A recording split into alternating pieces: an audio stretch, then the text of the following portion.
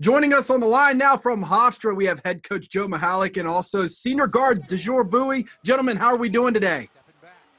We're doing great. Great. Whenever I'm with this guy, I'm great. You know, it's when I'm not with this guy that I get a little nervous. But if I'm with Desure Buie, I'm not nervous. I'm okay.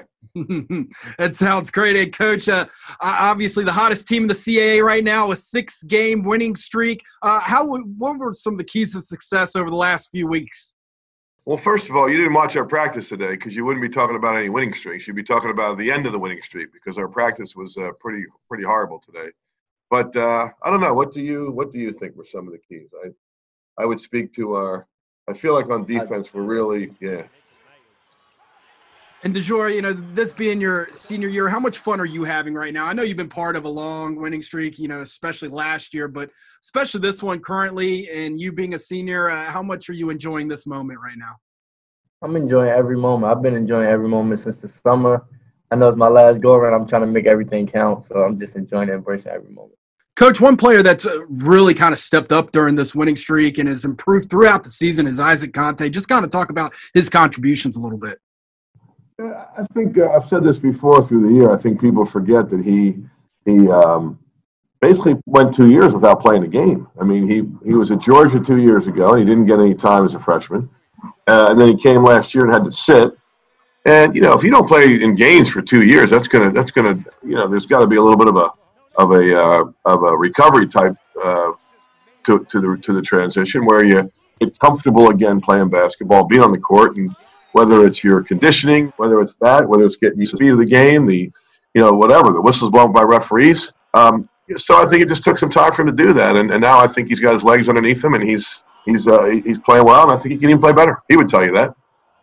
And Desure, as of your game right now, you really, the mentality for you in many ways looks like it's changed from, you know, being the facilitator last year to being the playmaker this year. Just talk about that off season, that change, and how you were able to implement it going into this year in the season that you're having. That's a credit to my teammates and my coach.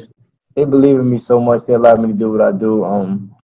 I'm just comfortable with my teammates and the coaches, and I'm just out there playing my game. It's like I'm not going out there like, I'm going to shoot 12 shots, 15 shots today. No, I'm just playing the game and I'm taking whatever the game gives me. You know, Bobby, Desure he has this gift, but he just understands what he's supposed to do and when he's supposed to do it.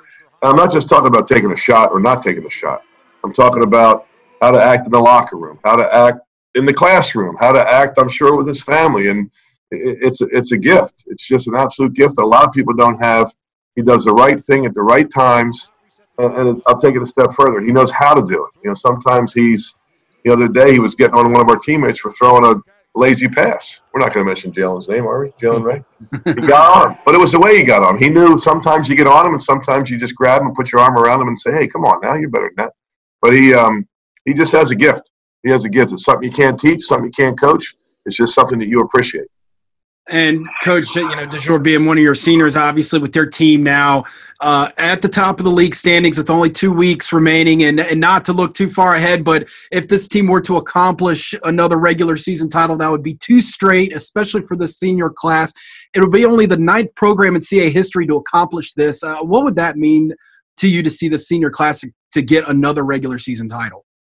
Well, again, you didn't watch our practice today, so the last thing in the world we'd be talking about is doing that. I mean, I think when you start thinking about 4 games instead of 1, you're going to lose 1. I don't look at that on any schedule. It's just we're not going to fall into that trap. Look, I got a T-shirt on. It says 40 minutes. I mean, might be a little corny, but if we're thinking about anything other than that, I mean, it's going to just we know what's going to happen. It happened last year. We talked about that today. We lost. I don't know if we lost 2 out of our last 3 games. So you know, we always talk about learning from history. Well, you know what? We understand if we're not, and we also understand how much this game means to our opponents. You know, the next opponent we have, we know what they're fighting for and how much the game means to them. Leads to my next question. I mean, obviously, your last road trip of the regular season coming up. You got Drexel and Delaware, 2 great opponents. But your team has been very good on the road this year. What would you attribute that to? And as you get ready to hit the road one more time in the regular season, Coach? I'd attribute it to him and Elijah and Connor Klementovich, who are unbelievable seniors. And you mentioned respecting our opponents. Hey, listen, we're going to play a team that has a better home record than us. Drexel's 10-3 at home. We're 9-3. And, you know, we know it. We know they're good at home. We watch the tapes. We know how good they are at home. I don't want to pass nobody, you know, because that's when you drop the 8-ball. So I guess we just, like I said, we respect everybody so much that we go out there and try to, you know, play everybody at our best. And Desure, I know last year we actually came up there and did a little feature with you and Justin Wright Foreman. Just talk about, I know he's been to a game recently. Talk about your friendship still, even though he's gone on, you know, and graduated and moved on to the NBA. What are you hearing from him during this time as your career is starting to wrap up?